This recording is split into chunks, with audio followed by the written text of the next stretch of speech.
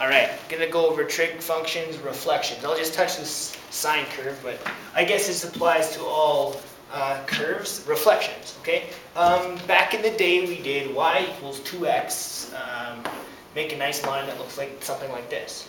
And then we said, aha, let's reflect this. And I'll do it like this, plus 1. Okay, I'm gonna move it up here. Okay, so there we go. I'm gonna reflect this, go like this, and see what happens. Well, negative 2x plus 1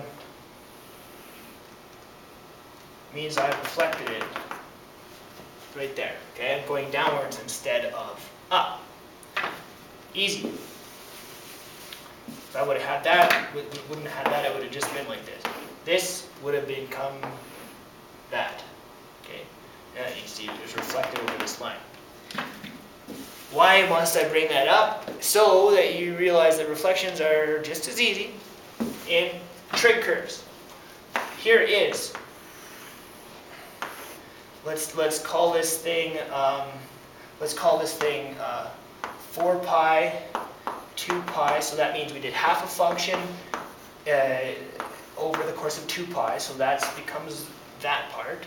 And let's say amplitude is 5. So we have y equals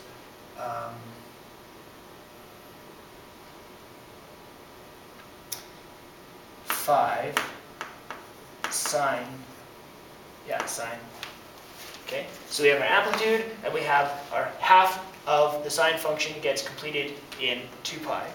Therefore, the full is over 4 pi. Why did I do this? Because I want to show you just how simple the reflection is. Well, if you are given, see if you can tell the difference here.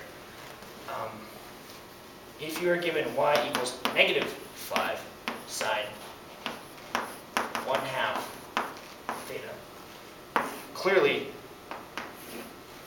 your creative brain should be thinking already. Well, there's our amplitude. This is what we're dealing with now.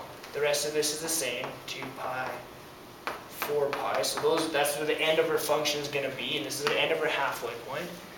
But we're here, so just like before where we reflected the thing through the x-axis, we're going to reflect this through the x-axis.